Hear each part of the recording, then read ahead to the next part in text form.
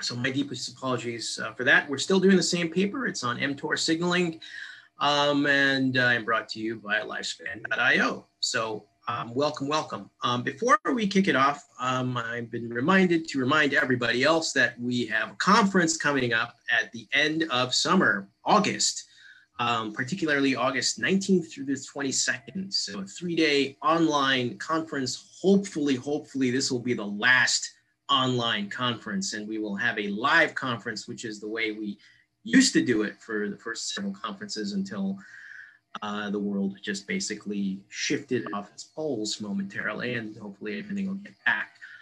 Today is also the last day to get your tickets, get your tickets cheaper than they normally will be, which they'll go up by $50, I think, tomorrow. So starting, you got until 11 p.m. Eastern time here in the US, Eastern time, 11 p.m. to get those tickets. Otherwise, you'll, $50 will be added on to the cost, which will still be a value.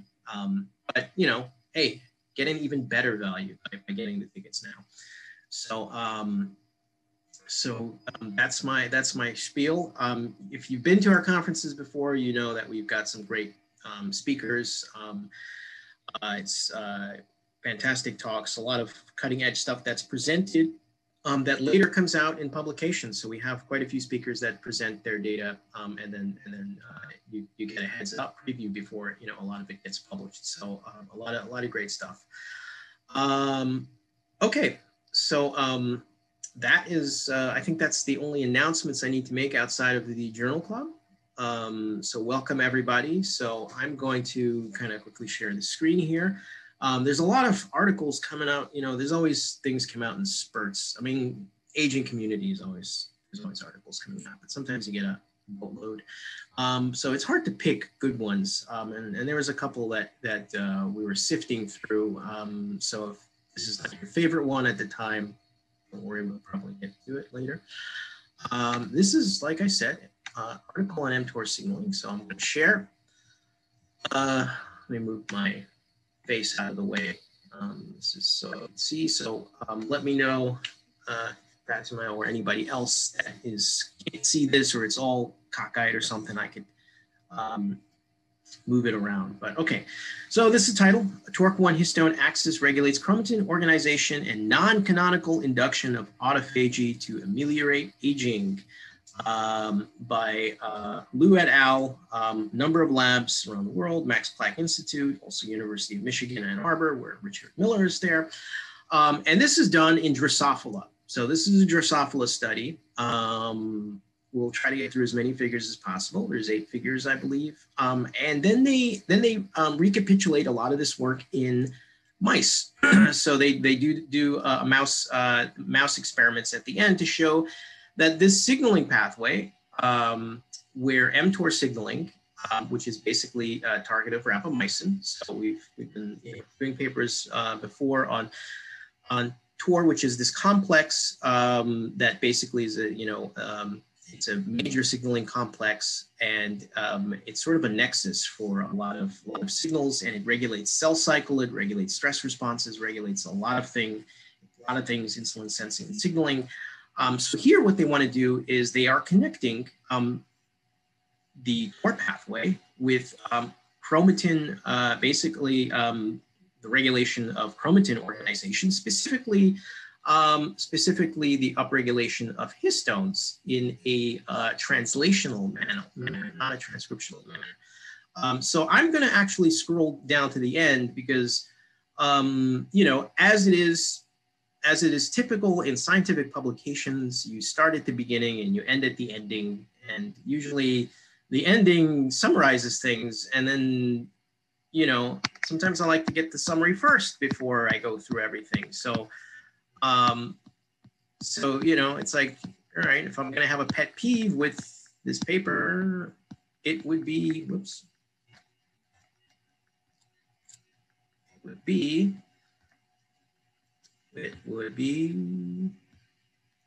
that I would love to see this figure a little further up, which is a summary of basically was, a model, sort of a cartoon model, right? So here it is. So here's your rapamycin, little cartoon pill up here. So this is a drug that was found in a soil bacterium on an island, right, Easter Island, Rapa Nui, and it's FDA approved for a number of things. I believe in very high doses, it's an immunosuppressant, so they give this stuff to people who have gotten organ transplants. But lower dosages, it has positive effects on lifespan. It inhibits this complex here. So this is this figure here is actually the work that's being recapitulated in mice. So it's mammalian TOR, so mTORC1. So rapamycin inhibits this complex, and this complex itself inhibits a number of things downstream. So inhibiting this inhibitor does good things, right? So basically, and things that they show that it inhibits in the paper is, well, the TOR signaling pathway inhibits this protein complex here, which is also another complex. This is eukaryotic initiation factor 3, and there's a bunch of initiation factors. And this is basically required for the initiation of translation, right? So if you recall your central dogma, you have your DNA, and then you have transcription, you have RNA transcripts made, and those transcripts need to be converted or translated into proteins, particularly in this case, histone proteins. And histones are proteins that are used to package DNA, right? So, and the way DNA is packaged affects its stability. It affects its, ability to be, transcribed from certain regions. So a lot of things. So this EIF3 complex regulates the translation of a lot of proteins, but primarily histones. And this is what they'll show in the paper, both in, well, primarily in Drosophila, but I think they want to show this here in mice.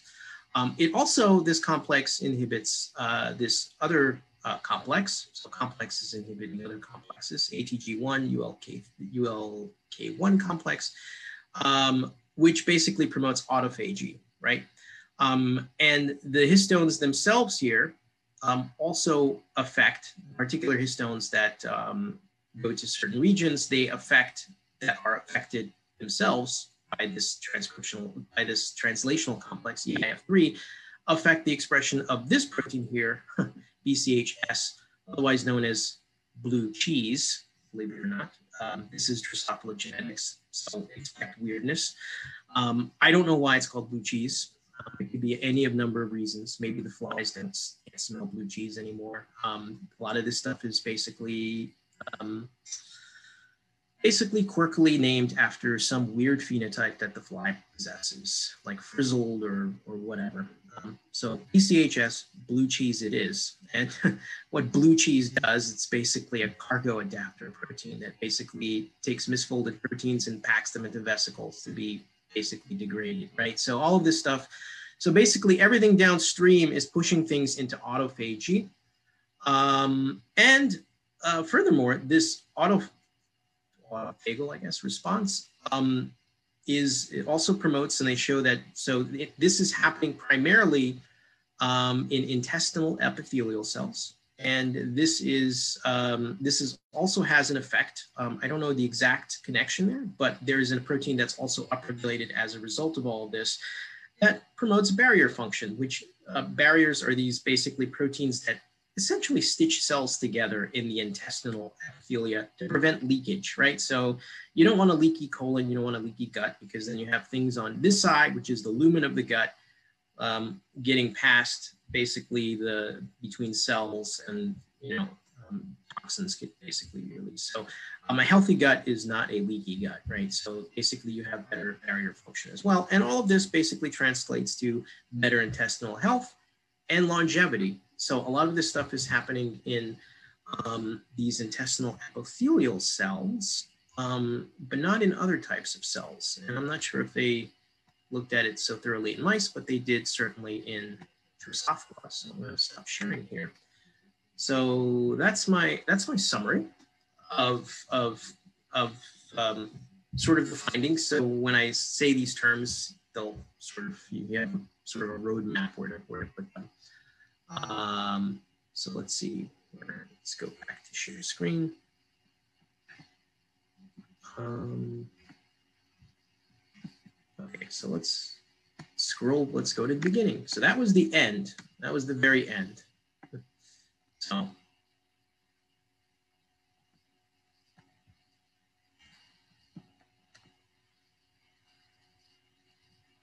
So let us scroll through the steps.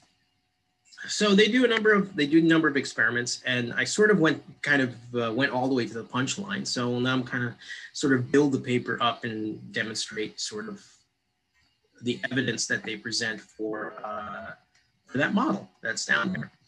So they look at a number of Drosophila. They look at, I believe they look at female flies here. I think because the effects of rapamycin are more pronounced in female flies. I'm not 100% certain whether that's the case, but they look at wild type female flies in this WDAH background. So young, they do experiments in young 30-day and 50-day old mice. There's a lot of supplemental data here that I'm not going to go through, and some of it's not shown here. So they're looking at, they recapitulate, they show that rapamycin obviously extends lifespan to a degree in mice, so you have greater survival. And they look at protein expression levels of histone proteins. And the reason why, they're looking at these histone proteins, H3 and H4, there's a number of different histone proteins is because a lot of these, they're basing this on previous work that's shown that these proteins are upregulated in longevity pathways and other species like yeast, for example. So a lot of the reasons they picked, these particular things is because they've been shown to work in other species. So the bottom line is that when they looked at brain, they looked at muscle, they looked at fat. They did not see an upregulation in these histone proteins, but they did in intestinal cells. And this was this is basically a quantification of protein expression. So you have a blot on the left side. So these are flies of different ages, and these levels actually do go up considerably. Maybe as a preventative measure in flies that that age, but this is greatly increased when you add rapamycin. So rapamycin causes these levels to increase even more. So the histone 3 and histone 4 levels increase considerably. So expression of core histones in fly intestine increases with age and in response to rapamycin treatment. So pretty straightforward finding. In my opinion, that's one of the more interesting and surprising results in their paper, their figure 1C, where just their baseline. When I saw that the first time, it's like, wait, why on earth are you going to have age-associated increase in histone expression? Like, I only know of 2 circumstances where a cell is going to increase histone translation. If your cell's dividing a lot, well, more DNA, more histones. And then if you've got like DNA damage, like generally, if you have double-stranded breaks or stuff, one thing is that you generally replace histones, or at least like your histone H3. So I'm guessing older cells aren't dividing more, but like that baseline makes you wonder, is there more DNA repair going on at baseline in older cells? I have no idea, but it would be consistent. Yeah, that makes sense to me. I mean, when you mentioned the 2 cases, then you mentioned the DNA damage, I was like, well, that could be, I'm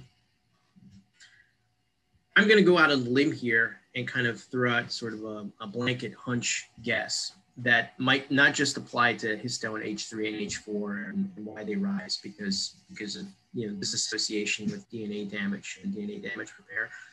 I think you probably will see, and I don't have the references here to pull out, and I'm sure they've shown this in other systems, but I would think that across the board, if that's the case, and I would think that across the board, all repair systems would start getting upregulated because of due to age, because of all sorts of damage that's accruing. And the system is trying to do damage control but it's not effective because the systems themselves that are doing damage control are being affected as well, right? So it's sort of a, you know, it's sort of like the little Dutch boy trying to plug up holes, right? Desperately. I was kind of wondering the same thing. Like, would that be a sign of trying to do damage control, of like getting stuck, like not being able to finish the job?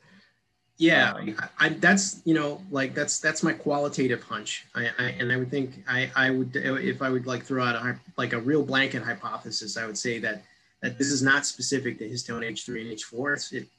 I would be surprised, you know, that, you know, I would be surprised if this was just something specific to histone H3, H4, right? Rather than across the board effect like this. If they looked at other damage response pathways, they would see the same thing, kind of same trend, but not as much as if you put something in there that would boost longevity, like rapamycin, or something that hit an orthologous pathway, you know, for something that, you know, because mTOR probably isn't going to affect all the damage pathway, but something else that's affected by a longevity mediating treatment or genetic manipulation, right? I would expect that would, you know, further boost it as well, obviously, but we'd probably see a slight increase in those as well. My only other remark at this, like, beginning of the paper, so they're focusing on enterocytes, and my first question was, well, why? And I guess one answer is, well, enterocytes are where they see their effect. But one interesting thing about enterocytes is, as far as I know, they're just about one of the most replicative tissues in the body. Like, you've probably got more mitosis per week, per year than any other cell type. Like, if you get radiation sickness, one of the things is that your intestinal lining starts to slough off. Well, it's really replicative. If you get like Lynch syndrome, which is damages like mitosis-associated DNA repair, the symptoms are colon cancer. So I don't know like what the significance of that is, but it's kind of interesting to me that when they are looking at these rapamycin effects, this is the tissue where they focus on, where like enterocytes are already different in the amount of replication they do. So yeah, I kind of was looking at this paper through that lens. That's again a good point that you raise, and again, going back to like the histone H3 and H4 comparison, and thinking outwards from that, it might not be specific to enterocytes. It just might be really, really actively mitotic tissue, right? And so if they looked at cells in hair follicles or cells that are in maybe hepatocytes, other very active mitotic tissue. Well, liver isn't really mitotically active too much unless it's damaged, but other tissue that has a high turnover, that I would expect that, you know, that might be this might be a pathway that is predominant in mitotically active tissue, right? Because if we go back to whoops.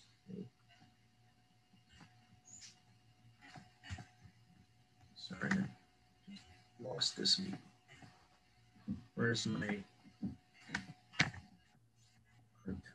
Zoom? For some reason, my dashboard can't. One second here.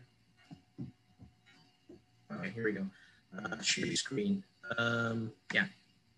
So going back to. Right, so they look at muscle and brain, which is not really actively mitotic. Fat, I don't know what the turnover is for adipocytes.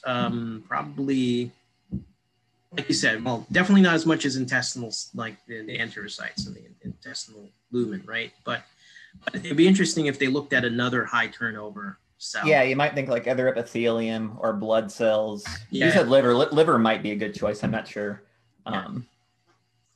But yeah, I don't recall that being mentioned. But that would, you know, that would further make this bolster the case, right, for a kind of a more kind of holistic, wider ranging hypothesis, right? That this pathway is predominantly working, you know, in not just something quirky intestinal epithelial cells, right, that are differentiated, not even the intestinal stem cells, because they're looking for different types of intestinal cells. But it's not just in those enterocytes, but it's in very actively mitotic, mitotic tissue. And it's not just also limited to histone H3, H4 that these that it slightly goes up, but you have similar effects on other pathways that regulate anyway. Those are some ideas that we've tossed out to people. So there you go. Okay, so they do a number of things that they don't have this. This isn't supplemental, but they show that the rapamycin treatment did not affect cell composition or enterocyte cell polyploidization in the intestine, and this is basically showing that it's that you're getting more. You basically have literally more histones H3 and H4 in the cells. It's not because they're polyploid or you have more cells building up. So this is in their supplemental. So I'm skipping to figure 2 here, where they link this to protein regulation through these eukaryotic initiation factor. So that this histone levels are due to not to transcription, but through actually to regulation of translation. So figure 2 is expression of core histones in the fly intestine in response to rapamycin treatment and inhibition of translation or translation factors, eukaryotic initiation factor EIF3 and EIF4. And I believe that's like the non-canonical factor. And there's another factor that they look at later, EIF4E, which does not have an effect. So these factors are mediated by TOR signaling. So what they do here is, what do they do? So in general, they use cyclohexamide. So H3 and H4, so you have a blot here on the left showing protein levels. So you have rapamycin treatment, which is shown before to increase levels of histone H3 and H4, and cyclohexamide, which does not, so what does it do? So actually for H3 and H4, cyclohexamide is having a negligible effect on translation. Now, I know it hits, can't recall exactly where cyclohexamide hits. I know it affects, I think, TR placement in, and I'm not sure if cyclohexamide, if elongation initiation factor 3D and 3G bypass that effect from cyclohexamide, but they seem to be showing that with rapamycin, you obviously get the increase. So that's your red boxes here. H3 histones per DNA, so you have much more histones being incorporated in H4, and this is abrogated by cyclohexamide. So the levels they're using here don't seem to be knocking it down. So they're using just enough levels here to abrogate the effects of the rapamycin, but not enough to block overall translation, if that makes sense. So this is sort of a general translation inhibitor. And you do get this blockage using cyclohexamide. They do use another system. This is a system where I believe it's, they have a genetic locus 5966GS that's affected by, whoops, we have questions here in the chat.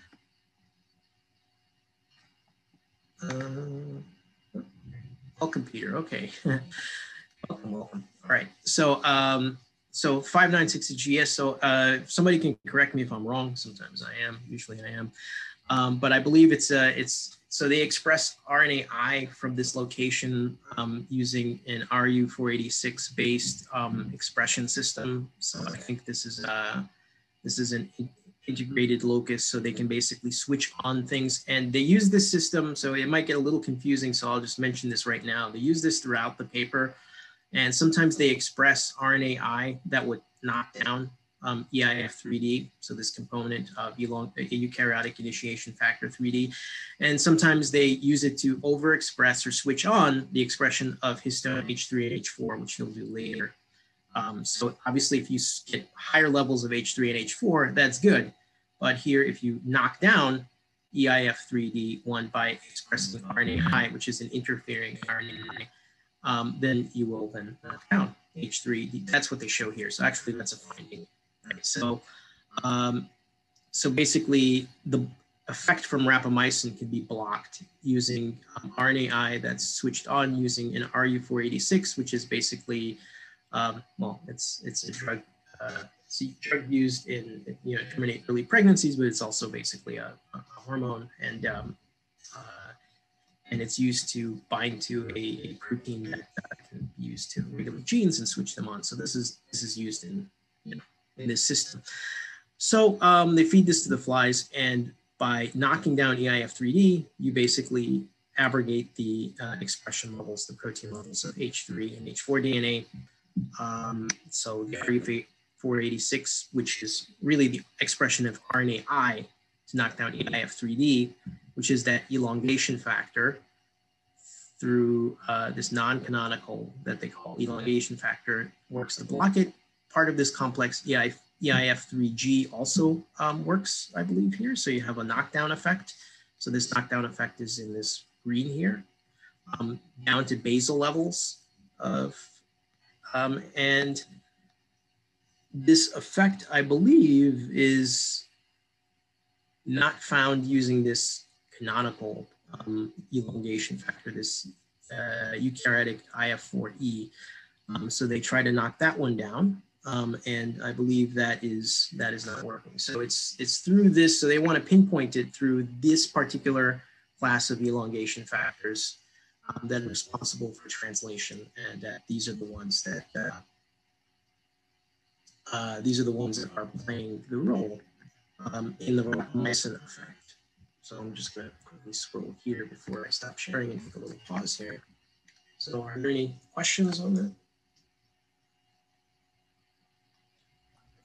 I kind of thought that was a cool figure too. Like, my understanding is rapamycin like canonically hits elongation factor 4, like a couple of different subunits. So like when rapamycin does its whole like throttling of protein translation, it's allegedly by hitting EIF4. And I had never heard of like the cap independent translation that EIF3 is supposed to mediate. So it's kind of weird to me to think that, like, what's rapamycin do? Okay, well, in theory, it decreases the most protein translation, except there's a host of like weird things that EIF3 translates that get upregulated anyway. So for me, that's just not how I thought something like rapamycin would work. And I thought this figure was kind of convincing in showing that. Yeah, I mean, I also like even more kind of broader scale. It's interesting. Like, these dosages all matter, right? Because when people traditionally for a long time have thought about rapamycin, it's to inhibit the immune response, right? Because it's an immunosuppressant. But those are like huge quantity, like large. I don't know what the dosages are. Those are large dosages that people take, and it affects the mitosis. So it basically inhibits. So basically inhibits mTOR signaling, which does a lot of things, but it'll also, at a high enough dose, it'll inhibit cells that are primarily T cells and inhibit their mitosis, and that will affect, obviously, immune response. But lower levels tend to, they had several papers that they cited here, have improved the vaccine response to elderly patients. So it has a beneficial effect on the immune system, right? So a more stimulatory effect at lower levels of rapamycin, right? So dosages matter, right? So you can't just say that, well, like rapamycin might be dangerous for old people because it will suppress the immune system, and their immune system is already suppressed. And you get this paradoxical effect here. It's like, wait a minute, you lower the dosage and you get a better response, right? So dosage matters, right? So that's something to keep in mind. So when I think you do see a paradoxical effect like that, where things can go two different directions, right? Depending on the dose. And that's always been a problem, I think, in molecular biology that people have realized years and years ago, right? Where you do very crude studies where you overexpress something, right? And you're like, you know, it's like, you know, and you get one effect and you're like, well, that must mean that the protein does this because we threw in tons of it, you know, and the effect went this way. And then you're like, well, you know, the systems might be compensating for that by suppressing something, you know, because of your upregulation. So it's, you know, you have to be careful with just cranking things up, because you have feedback systems that respond to that and will give you a paradoxical effect. That's just my 2 cents on that. Okay, so before I jump in, we had somebody in the chat here. Yeah, Steve thinks the paper is interesting mainly because it isn't just the mTOR pathway slowing metabolism. That's right. It's affecting DNA, and it's affecting how DNA is you know, put together through histones and organized, and exactly, it's connecting mTOR signaling to the other drivers of aging, right? So genomic instability, epigenetic alteration potentially, right? Because you have different arrays of histones being.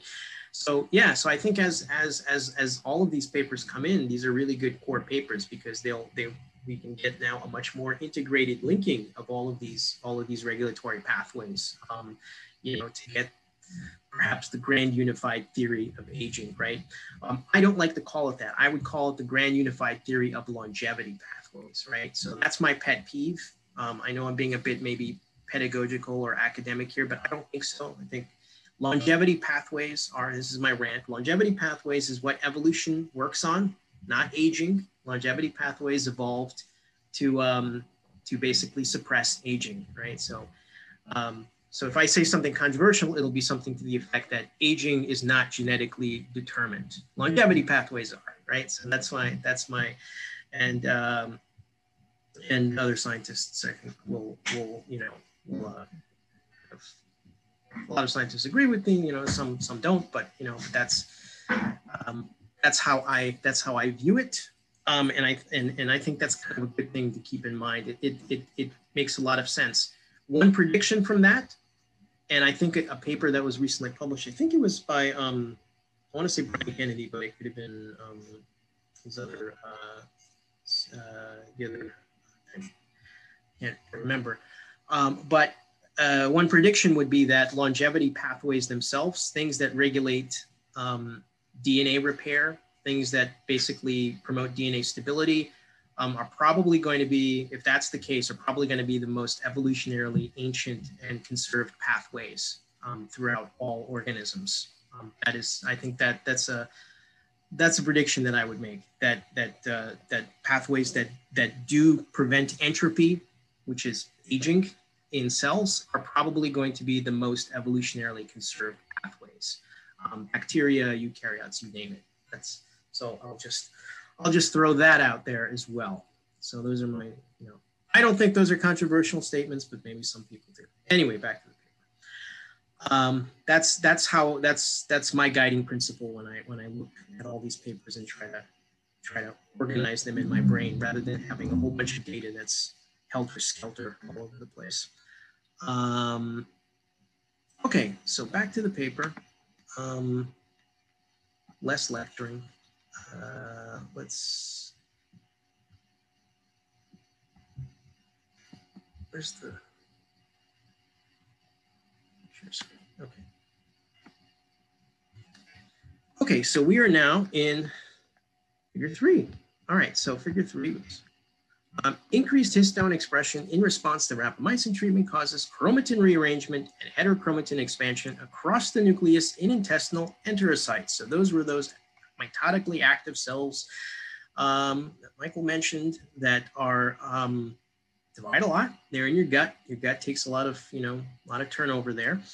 And they're looking a little bit more downstream. So okay, so you get more histone H3 and H4. What does that mean? It means that the chromatin gets reorganized differently, and this is what they're looking at here. So this is, I think it's DAPI, yeah, DAPI staining, and basically with and without rapamycin. Also, they show that it's not just rapamycin, but overexpression. So here on the right, so this is A and B. On the right, the 5966GS. I don't know why they have a greater than symbol, but I think it's supposed to be an insertion. You have an increase in histone H3 and H4 because you have expression from that locus. And you get basically, I think they show similar effects. Take a look here. But basically what you're seeing here is you have these kind of punctate foci of basically nuclear DNA, and this tends to be more spread out. So kind of the distribution changes, which is kind of more perinuclear, and that is their assessment, which is basically they just take you can see that, right? And so on this side here, this is 10-day mice, 40-day mice.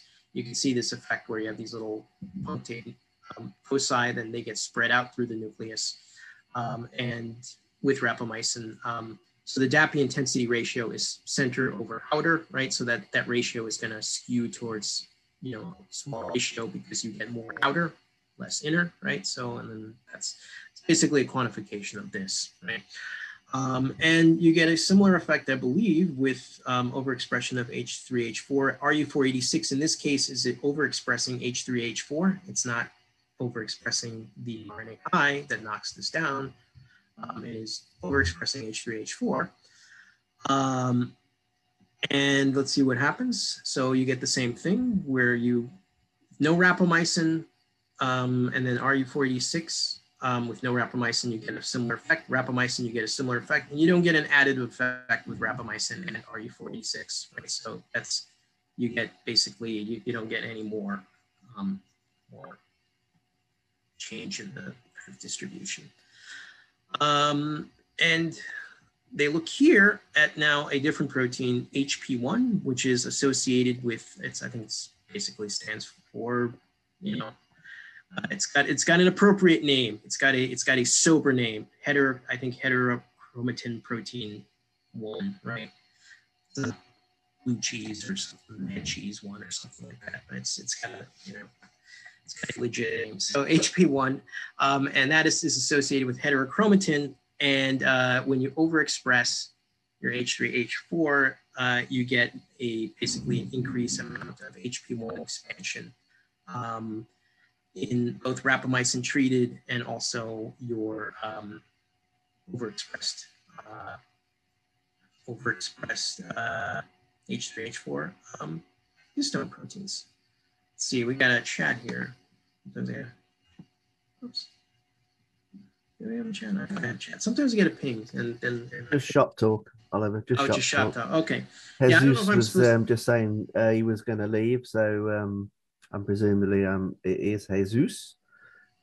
He's just joined us for the first time, and he was just saying welcome. Goodbye. Oh well, hello and goodbye. Hello guys. Hello, nice to meet you. Could you hear me? But, yeah, we can hear you. But yeah, as I say in the chat, don't worry. We do record these. You'll be able to watch this on Facebook straight away, and we will be uploading it to our YouTube channel as well. So if you did miss the start or the end, or we can always help you there. So thank you, Steve. Thank you for sharing this. I'm just reading about this topic. It's really interesting and exciting. So I'm just landing in the biologic topic. So thank you for sharing. I will connect on the next meeting because I'm really interested on this. Same here. Actually, we're all just reading about this topic too. Yeah, sure. I am also learning. I speak Spanish and I a bit English, so I'm trying to get all the information also from the meeting. So yeah, I hope in the next meeting I can get all the points. Well, thank you for toughing it out. I know sometimes I tend to garble things, words, and start inside jokes. You don't do that, Oliver. No, I've never known you to ramble. Oh, God. Never. Jeez. Yes, guys. So thank you for sharing. That's amazing. Right. Bye. See you next. Hello and farewell. That's going to be my metaphysical reading to everybody from now on. Hello. Greetings Why do you say goodbye when I say hello? Greetings and farewell. Yeah, okay. A lot of languages have that, right? A word that basically means, I think in Slavic languages, Czech, ahoy means, you could say hello, it's hello and goodbye, right? So it's a universal, okay. You can't go far wrong with Spanish. You just go, hola. Yeah. Even I speak a little Spanish. Little. I'm better at French. I'm learning Russian, and I speak a little Spanish, but not a lot. Okay. I want to brush up on my Czech. My family is from two parts. My mom's from Poland. My dad is from the former Czechoslovakia. Primarily speak Slovak, but I would like to brush up on my Czech. Yeah, and your name means little bear. Means little bear. I mean, it's exactly means little bear. It's funny because no Slavic speaker would ever not know how to spell my name, because that's what it means. But English speakers have hell of a trouble, figuring out, like, they're always adding in letters all the time, and I'm like, no, it's just phonetic, man. It's just it's like consonant vowel. That's it. You don't have to add in extra C's or L's or V's or just G's. But it doesn't mean anything in an English language, so people don't know. But if I said little bear, right, then people would know how to spell it. Right? But maybe I should change it to that. It sounds very Native American, little bear. That's all right, little bear. On with the show. Yes. Like you said, I don't ramble. Anyway. Never rambles. Okay, so that was figure 3. So that's higher order packing and how it looks like. And then there's figure 4. So increased histone expression in adult enterocytes mediates lifespan extension. Ooh, that's what we're all interested in. And intestinal homeostasis from rapamycin treatment, right? So, so I'm just gonna mention here that they look at something called intestinal dysplasia, and they show these little figures here, and they show that rapamycin treatment,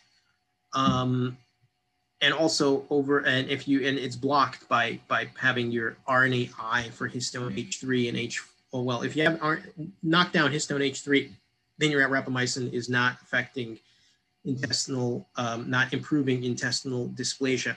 I don't know what this means.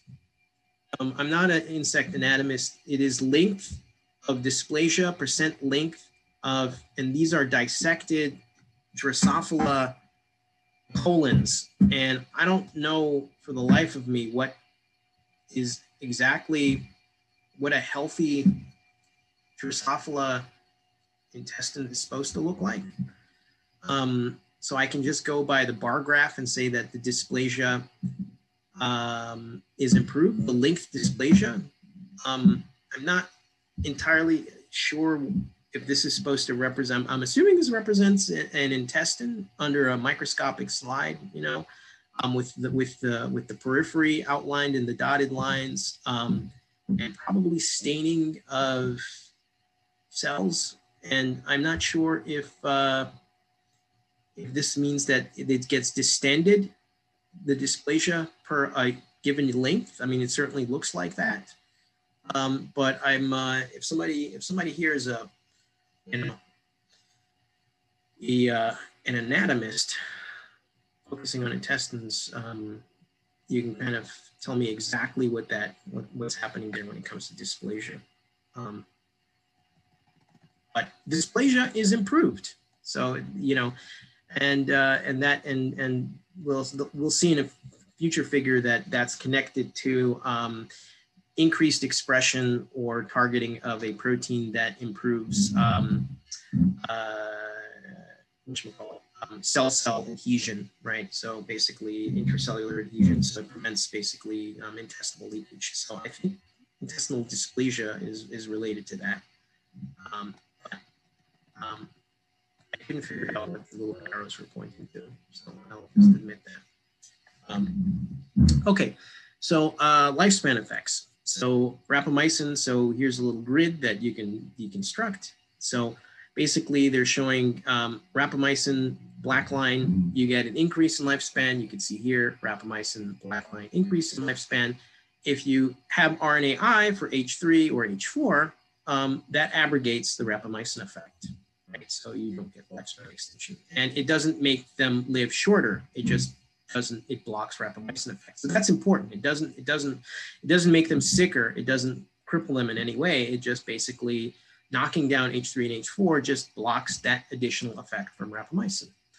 And if we look at this figure all the way on C, if we upregulate H3 and H4, you can see, so the upregulation is through the use of RU486, just like here, but in this case, it's a beneficial effect because it's giving more histones, more H3 and H4.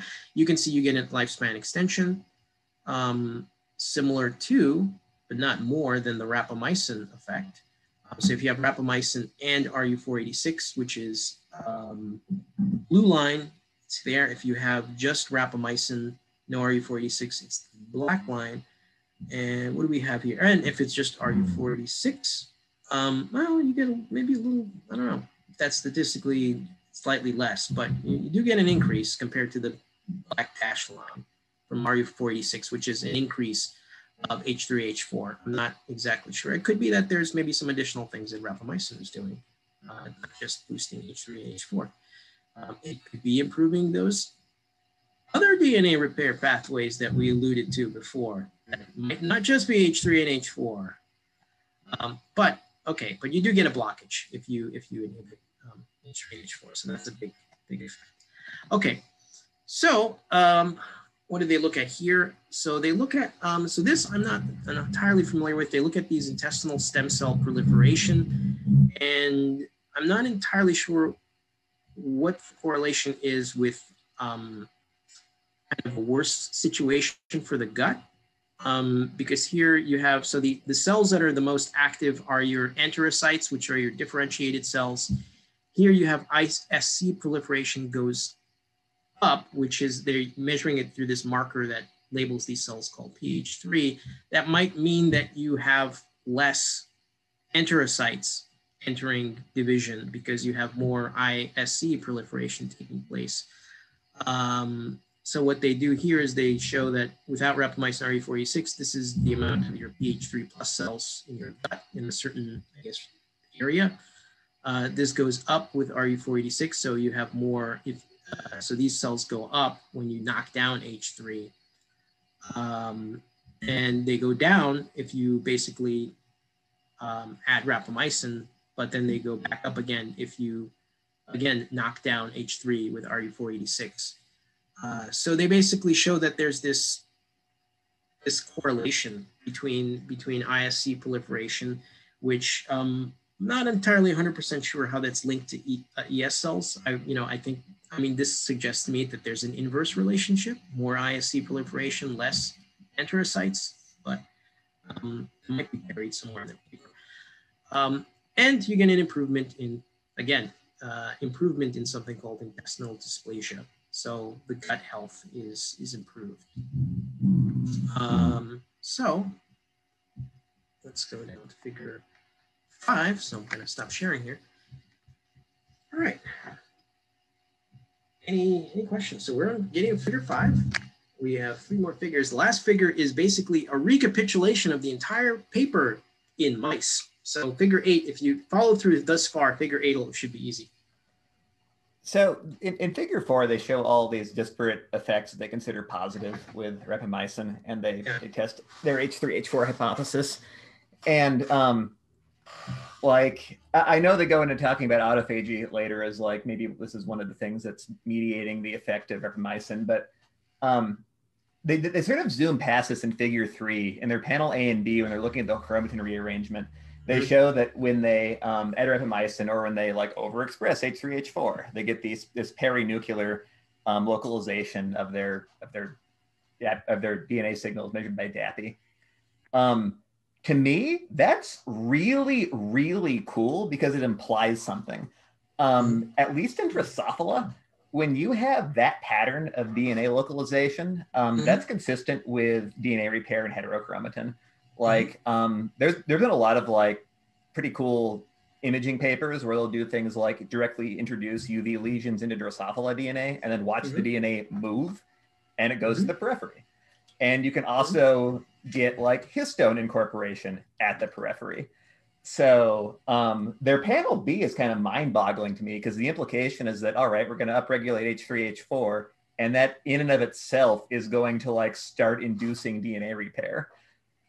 Maybe. I mean, they don't test that in this paper, but it's consistent, and it's a really enticing hypothesis, because if you're doing that, if you're actually like inducing DNA repair, you could do 1,000 other things downstream of that. Like that could explain your altered stem cells, your altered like dysplasia, and God knows what else.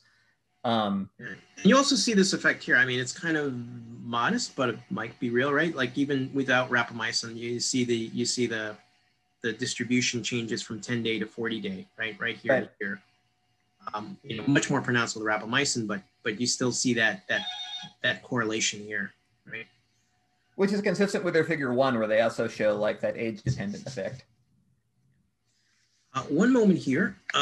Steve, can you hold the fort for 1 minute? I have to just pause. I have to get the door. Somebody is not my bathroom door, but my outside door. I'm going to just let somebody in, and I will be right back. So just let's hope it's not an axe murderer or something like that, you know. Yeah, if you hear a blood-curdling scream, which you won't. It's okay, folks. He was in the Marines. I'm sure he can handle it. So, we hope he's going to be all right. Yeah, it's worth noting about gut structure, microbiome. Yes, I'm talking about the microbiome again. It's there's a paper that came out this month that I need to delve into that's suggesting that microbiome health and the gene expressions that it actually regulates are a very strong determinant of longevity. So I might suggest we cover that in the next journal club, because they were saying like 70% of the gene expressions associated with longevity were to do with the microbiome. So again, that's possibly someone else to consider here, is that rapamycin in improving the microbiome and obviously helping support the beneficial bacteria could also be contributing to longevity in that way as well. So yeah, just going to run that one up your flagpoles and see what you think of that. But you dropped some knowledge and I missed it. I'm always dropping the old knowledge bombs. But yeah, I was just saying that there's a new paper out, and I think we might want to look at that next time, where they did a study and they looked at the microbiome and its contribution to longevity, and about 70% of the shall we say longevity associated genes are actually regulated to a lesser or greater extent by microbiome. So it's becoming increasingly apparent that the health of your microbiome is very, very important for longevity. And I mean, I could pull loads of papers out that to support that. You know, like centenarians, their gut microbiomes generally resemble people who are considerably younger. So I'm just going to put it out there. We're more than just their cells, and it's incredibly important, the microbiome. Mike Lustgarten's going to be probably watching this going, because he loves the microbiome. But yeah, honestly, I think he's probably right when he suggests that the microbiome might even be a candidate for another hallmark of aging. It is that fundamental, but you know, we can talk about that next time if you want to do that paper. Wouldn't it be funny if in the end we find out that what's regulating the microbiome and everything else all along has been midichlorians? Well, I don't know. I mean, George Lucas was right. Well, I mean, you know, obviously midichlorians is supposedly based on the idea of mitochondria. What are mitochondria? Yeah. Mitochondria are bacteria, which obviously long ago, well, there's a very good chance that very long ago they're bacteria that actually invaded our cells, although some people still argue and say that they're not. Personally, I honestly think mitochondria are probably stowaways and the fact that they've got their own DNA is pretty telling. So yeah, microbiome. Yeah, of course. You know, people forget that we're probably actually more microbial than we are our own cells. Oh, we are. Which Yeah. is absolutely mind-boggling. And we know that the ratios of different types of bacteria in the gut tend to change in detrimental ways as we get older. And in fact, there are actually some biomarkers that are, you know, that are quite reliable that are based on taking samples of the microbiome. But there we go. I'm just going to put that one out there that I think that rapamycin in helping to stabilize the microbiome may also be contributing to longevity in that way as well. So and just to add a little bit more complexity to this before we get back into the paper, speaking of the microbiome, you know, it's not just the microbiome ourselves, but we live in an environment. So we're basically, we're sort of a, you know, it's sort of a gradient of like of living fuzz, right, that we're all basically connected to.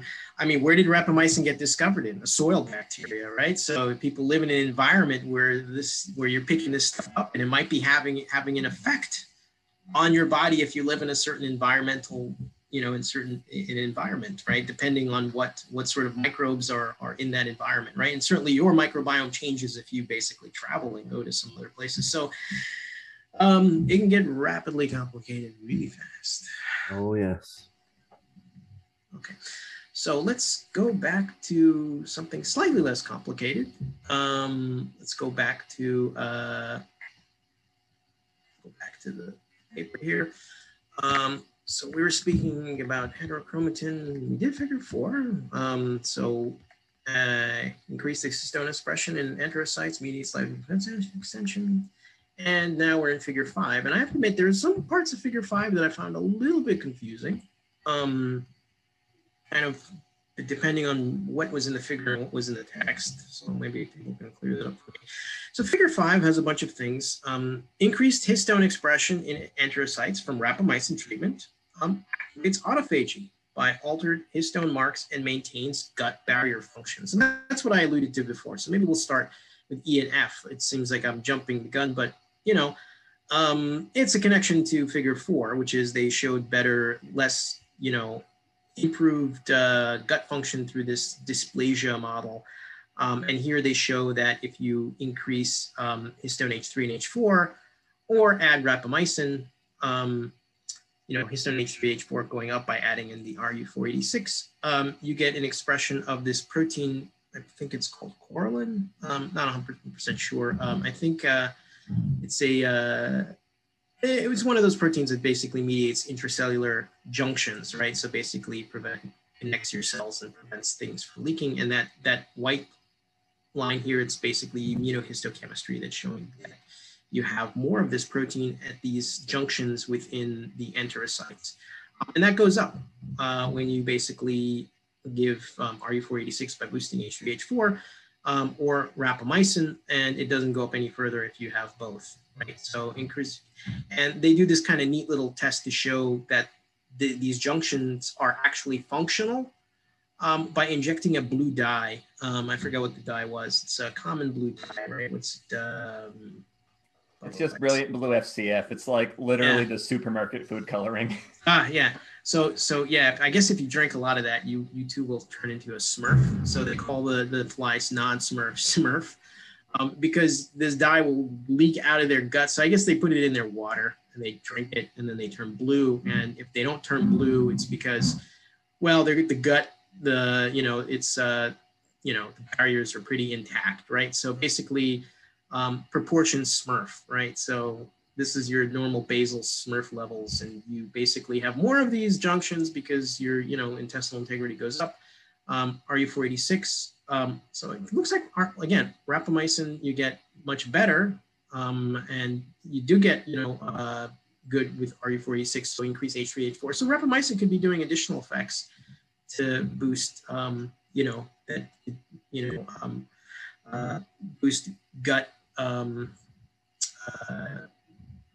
Ability of guts to be less permeable, basically, by doing injections. But anyway, so that's one downstream effect. So that's in figure 5. So we're going to scroll back here to the autophagy stuff. They do gene expression analysis. They do, I think they look at a lot of things, but they then zoom in on these proteins here. BCHS, which is blue cheese, which is basically your protein that is a cargo adapter protein that targets things to the autophagosome, and 2 other proteins, one that doesn't get regulated in response called STAT92E, and then DOR. Don't exactly know, what is it? DOR is, what does DOR stand for? I forgot what DOR stood for. And it has some effect, I don't know its exact placement to DOR and STAT92. They pulled it out of another screen, you know, what role they play in autophagy, but the one that is, I definitely know, is the BCHS. And they show that if you increase your, you know, H3, H4 expression, your BCHS, which is kind of downstream, like really at the level of autophagy, where, you know, autophagosomes are you know, your cargo is actually being targeted directly. The fold change goes up in response to, so yellow is increased H3, H4 when you boost the levels using your RU486 treatment. Your red is just rapamycin, and the green is both. So I don't think this is a significantly more. Interestingly, so there's no effect on the STAT92E protein, but they mentioned the DOR protein, and here it looks like they go down, but if I'm not mistaken, in the paper they say it goes up, and I'm like, where's figure 5? Figure 5 in the paper. Let's see figure 5A. Where is that mentioned here?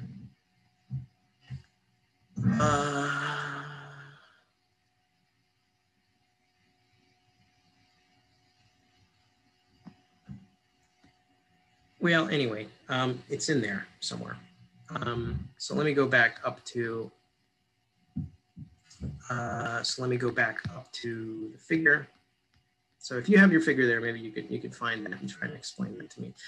But this correlates to basically also altered methylation status at several different histones that regulate the expression of these proteins, particularly BCHS, right? So those levels go up.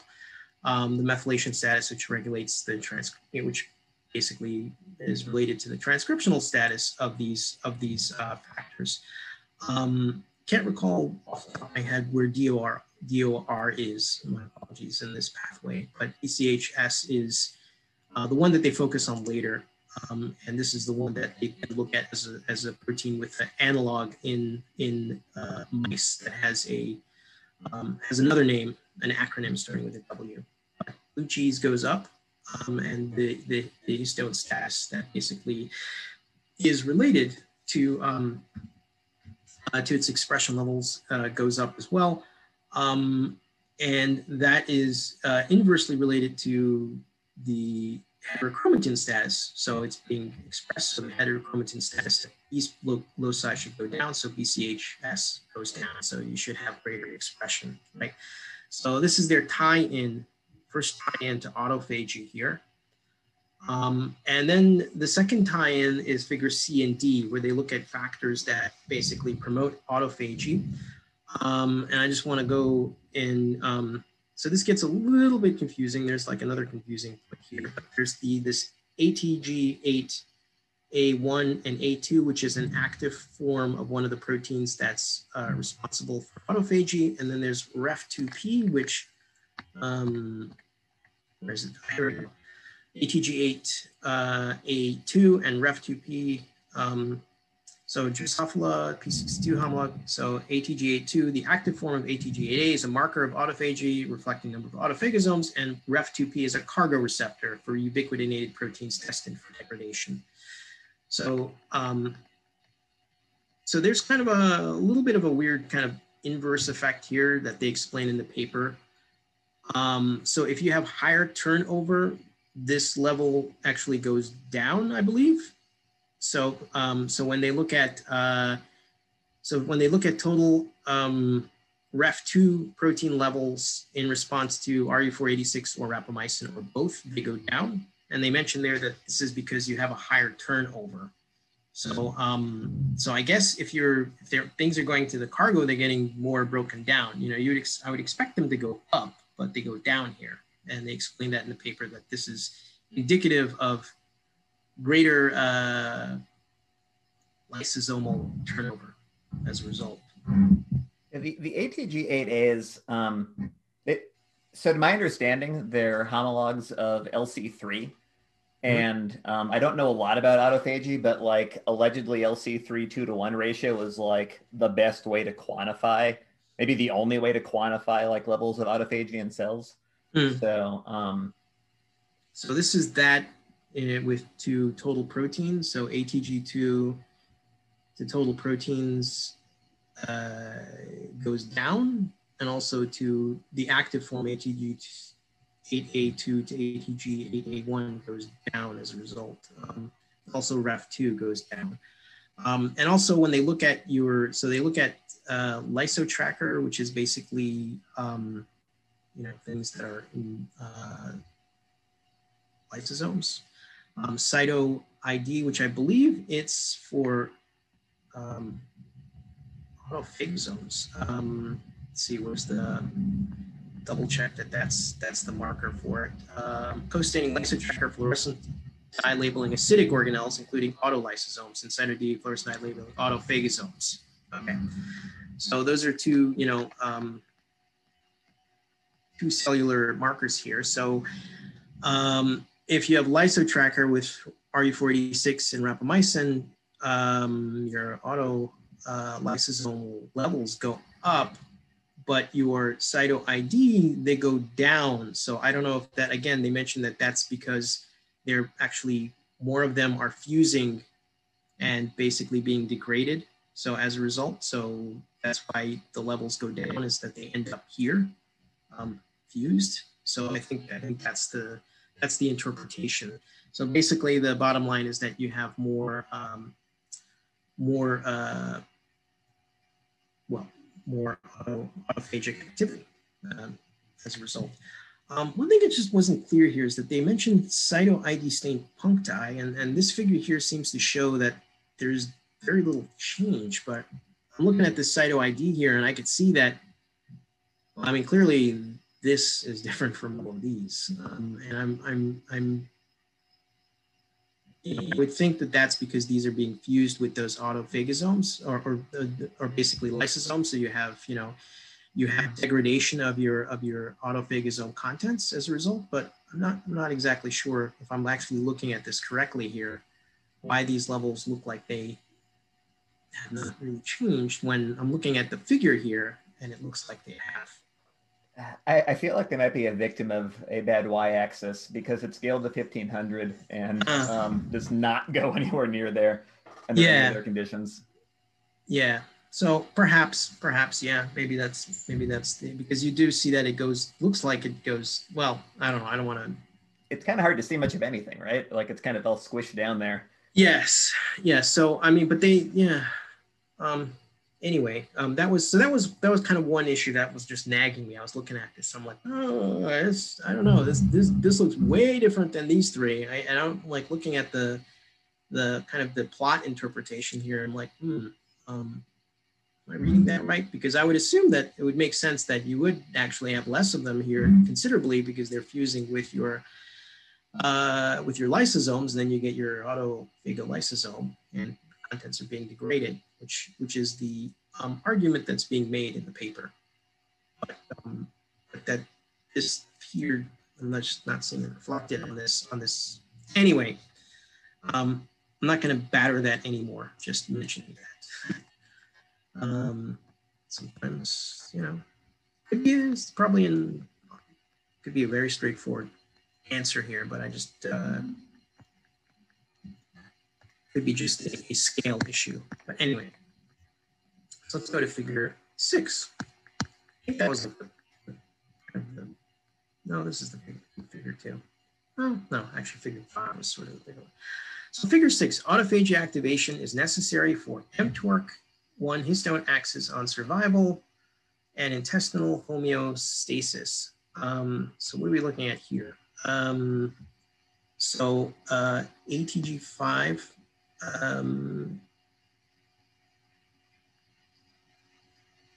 so ATG5 is required for, let's see, what, I know it's required for the regulation of autophagy. It's back in the figure here. I don't know if they had the, oops, okay. ATG5, well, that's probably part somewhere in that complex. Maybe they had ATG5 pointed up there somewhere. ATG5 is required for autophagy, and they want to show that that this is downstream of histone H3 H4 expression. Apologies for the rumble you're hearing right now. There's work taking place in the building, so it's not an earthquake. So, what can I say? So we've got DAPI staining here, nuclei, lyso tracker. So overexpression of histone H3, H4 via RU486, you got more of this targeting of, you have more autophagy taking place, you have more things being targeted to lysosomes. But if you overexpress H3, H4 and you overexpress RU486 and you knock down ATG5, which is part of the autophagosome complex, you don't get any more, I guess, targeting. You get less autophagy. So you don't have these autophagolysosomes building up. So this is sort of one of their main connections here, that this is happening downstream of H3, H4, and it requires at least this one component, ATG5. See if they mention this in the paper here specifically, where in the could have been earlier in the paper where they unpack ATG5 a little bit more. What was its exact role in the autophagosome? Anyway, it's in the complex. So this also affects lifespan. So if you basically have RU46 induction of H3, H4, you have an extension of lifespan. This black line. If you knock down, if you don't have induction, normal. If you do have induction, but you basically knock down ATG5 using RNAi, using RNAi for it, I don't know if that's probably the same locus, so it's basically dual regulation. So if you still have higher histone levels, but you basically knock down the phagocytic activity, then you abrogate the lifespan extension. So it's probably one of their kind of important figures here at this point, to show linking lifespan extension to autophagy to upregulated histone H3, H4 expression, which is downstream of your mTOR signaling pathway. And they show that this ATG5 effect, this autophagy effect, is also important for intestinal dysplasia and intestinal integrity. Basically, you have more of these Smurf flies as a result by knocking down ATG5 activity, even though you increase H3, H4. So you have, intestinal dysplasia is increased even if you increase your histone H3, H4s, but you basically block autophagy by knocking down ATG5. So that's kind of the key takeaway of this figure. Any questions here before I stop sharing? I'm going to just pause here. So it is what it is. Okay, so let's see.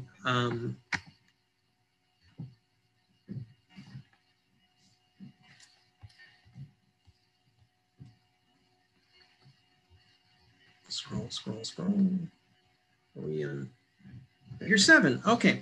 So now they get further downstream. So this is BCHS, blue cheese, which is required for, stop laughing, the Drosophila gene names, 18-wheeler, hedgehog, sonic hedgehog.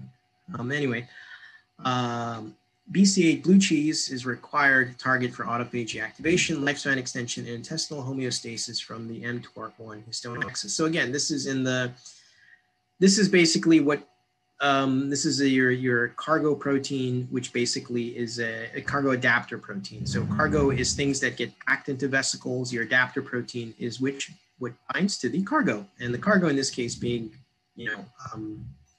misformed proteins or anything else that basically is targeted for lytic activity, right? So your BCHS is mediating that. So they want to show that all of these effects are also blocked by blocking BCHS, right? So, basically recapitulating what we saw up there, increase H3, H4 activity through RE486, knock down BCHS with RNAi, you basically, you get less of this lytic vesicles, evidently less things being targeted to these vesicles that bind to this adaptive protein, BCHS. Again, this is just a graph that quantifies what you see on the left. And then you get this blockage of lifespan extension if you express the BCHS RNAi. Again, your intestinal dysplasia effects, your intestinal integrity, that's all basically blocked by inhibiting BCHS. What else do we hear? Oh, and you can get an increase in lifespan by just basically increasing BCHS levels themselves.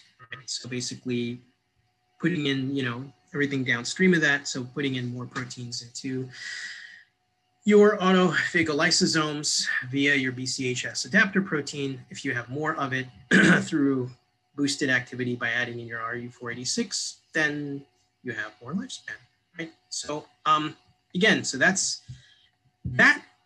basically finishes our Drosophila section of the pathway that they've been kind of teasing out here. And they now go and recapitulate this in mice. Right, so mammals, to an extent, right? So I don't think I can go through all of the supplementals. So there's probably other data in there. They just look at some of it. So they look at mice 12 months mid-age, 22 months old. They also look at the intestines of mice, and they show that you have what do we show here? That you have higher levels, even though the levels. So in this case, what is it? The levels of, so rapamycin does increase, your levels of your histone proteins, but unlike mice, they normally go slightly down, right? So didn't we just see in Drosophila them going up slightly, going down here in mice slightly, right? So I don't know if that's significant going from here to here because you got these error bars. Certainly does seem when you have the rapamycin, but they are higher. So the rapamycin is increasing the levels of, probably can't get too much one-to-one between Drosophila and mice, but so that's kind of interesting that they would go up in Drosophila, but either stay static or go slightly down in mice. But they do go up in response to rapamycin, right? So you do have those levels. And your chromatin organization also changes. So they look at this DAPI intensity center to outer. It's slighter but significant with rapamycin treatment, but not as significant with old and young, which again, I think you noticed it much more with the Drosophila. So that kind of makes sense when we look at the background of the old and young mice here. But rapamycin is having an effect, definitely. And the nucleosome occupancy levels change. So this is an assay using an enzyme called micrococcal nuclease, which basically chops up DNA between nucleosomes, and you basically can see how they're packed. So more of these bands suggest that you have more nucleosomes, more histones, so that level goes up with more rapamycin. And then E is gene expression levels that they showed using control, which is either static or goes down. And this protein called WDFY3, I don't know if you can pronounce that like blue cheese. It's probably just WTI-3. And I think that's basically, I think that is the analog or homolog to blue cheese, if I'm not mistaken.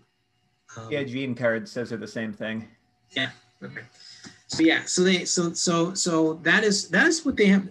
They might have more data in the somewhere buried in the supplementals, but that is the data that they present for the mice, and this is the model that they then illustrate. I think definitely there's a lot of work that went into this, and it's a great, I think, bridge between what we see as kind of disparate drivers of aging and things that basically, and longevity pathways that can affect aging. But now you're linking the TOR pathway, which always has been a nexus of regulation, but here it's now bridging longevity pathways themselves, and particularly bridging connecting autophagy with the TOR pathway itself, with nutrient sensing and signaling, but also it's having an effect here on chromatin stability and chromatin organization,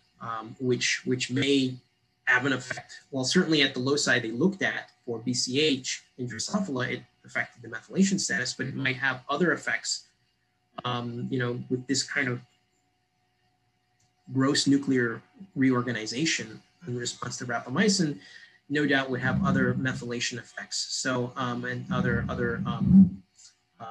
epigenetic effects that are correlated with enhanced longevity. So I like this paper a lot because it answered a lot of questions and made a lot of great connections, but also raises a lot of questions that can be filled in with further experimentation. And some of the questions that Michael pointed out earlier, and then I added on to, and then we all kind of, suggested, it might not just be an histone H3, H4 effect. There might be additional effects from this on other DNA repair pathways as well, and then tie into the TORS and mTOR signaling pathway itself, right? So that is the summary of the paper. So, again, I think it's a big step forward for longevity research, moving away from using aging research, longevity research, because it fills in a lot of gaps in our knowledge, and especially elucidates some of the mechanisms for a molecule that's being used for other treatments, rapamycin, and kind of sheds light on how this might have a beneficial effect at certain dosages and kind of a paradoxical effect. So with higher dosages. So I think we should look into definitely keep an eye open on other drugs that might have kind of similar effects, not discount things immediately just because we think it has supposedly an opposite effect when dosages count. And now we know a little bit more about how the pathways operate, at least in mice and fruit flies, right? So next up, human cells, right? Repeat all of this in human tissue culture, low-hanging fruit, right? I mean, we could sit down and we could write a grant application right now. It'll just take time. Won't be too hard, right? Just basically copy pasta all of the hard work these scientists did here and just apply it to another model organism, humans, and see how much overlay we get. I mean, tissue culture is always a high bar, but for what it's worth, if you want to make human tissue, if you want to study like enterocytes, organoids. So we can actually make decent intestinal organoids these days, and even if that wasn't true, you can still get biopsies from that sort of tissue. So if you wanted to just validate simple hypotheses, like is there an age-associated difference in H3, H4, or a rapamycin-induced change in H3, H4, you could test that. Yep. You could totally test that. It would not be hard. Yep. And I don't say that lightly because quite often, if you want to do the cool tissue experiment in humans, you just can't. But intestine, the story is a little bit different. I gotta check. I know we have some organoids intestinal organoids in the camera lab. I don't know if they're human or mouse. I've got to ask. I don't know. But yeah, definitely. So we could sit here and discuss for the next several hours all the potential experiments that this paper suggests. So that's an example of a good paper that you have some really intriguing data, plugs in a lot of great gaps here, but then suggests a lot of other experiments that basically, kind of leads the way for other experiments to be done. And this is how 90% of science works for most people out there listening, is that you basically, you do what we did right now. You read the papers, and then, the data suggests additional experiments. And then you sort of, like an octopus, creep outwards to, other model organisms, right? And if you're interested in medicine, it's going to, end up in humans, human organoids, tissue culture, eventually clinical trials, right, as well. So that's kind of how it progresses. Then you've got the small percentage of aha moments, which are, you leap over everything and then you put together data that nobody's, envisioned before, and then you have this sort of breakthrough, right? But that's kind of, that happens rarely, right? And then you have another nexus of knowledge somewhere else. 90% of the time it's like this. You read the paper and it suggests additional experiments, and you basically keep putting pieces of the puzzle in until you have a picture that makes sense. Then you test it. So